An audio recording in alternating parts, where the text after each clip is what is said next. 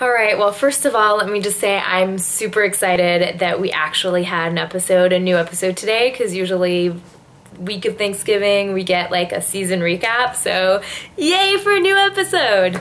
For this episode, I'm gonna break it down by contestant, and I have to start with Abi. I mean, do I feel bad for her? Yes, but it's kind of funny really to see her reaction like that. I mean, she is acting like this, you know, schoolyard bully that like punches people in the face and you know, and then as soon as she gets called out or gets like a small punch in the face herself, she's like, oh, wah, wah, like poor me, I didn't realize cultural differences. There was no way that's a cultural difference. I mean, she did the same thing to Lisa. She bashed Lisa twice in tribal council. She bullied RC and Scoopin before that in Tandang. I mean, she's really just getting what's coming to her. And do I feel bad? Yes, but I'm also really like entertained, and I'd like to see what she would, you know, what she would say if she were to watch herself. On the other hand, like, I actually love her as a Survivor contestant. Like, she adds so much to the season, so much to the show. I could totally see her coming back. I mean, do I like her as a contestant, like, slash person? No, but there's so many ways you can use her, and there's so many ways she messes people's game up, and there's so many ways that she, like, helps people as well. It's great. I think she's a great addition to the show. Pete, I'm bummed that he got voted out, but so it goes. He was a great player. He made some good moves. It's a shame. I really think that if he had somehow managed to pull it off and make it to the end somehow, he would have totally deserved to win. And I think he would have had a great shot. Like, great player. It just, you know, the cards did not fall his way this time.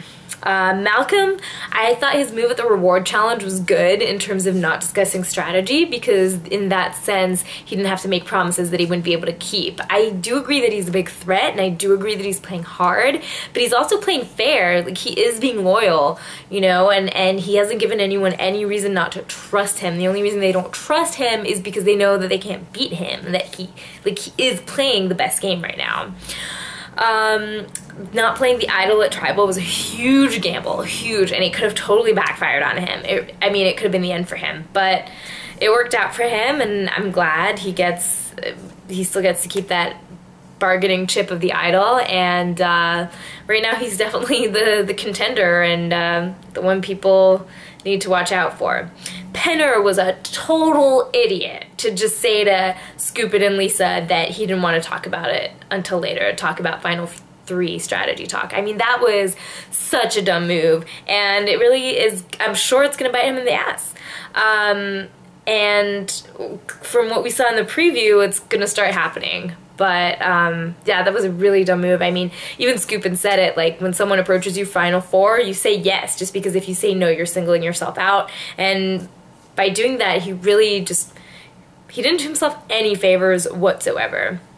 Scoopin, could he win if he gets to the end? I don't know yet, but he does have the potential. I mean, he did make the move to get Artis out, and that was like his big move. He could have had the power to vote out Malcolm, and that would have been another big move had he made it to the end.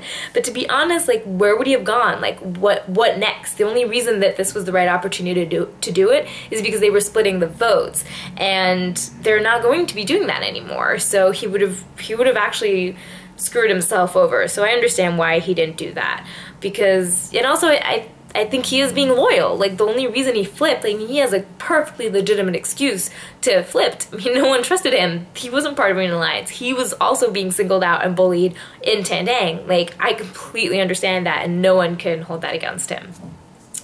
And another note, I thought the challenges this episode were really cool, and I would have loved to do them. And so it's nice to see some fresh challenges on the show. And on that note, happy Thanksgiving!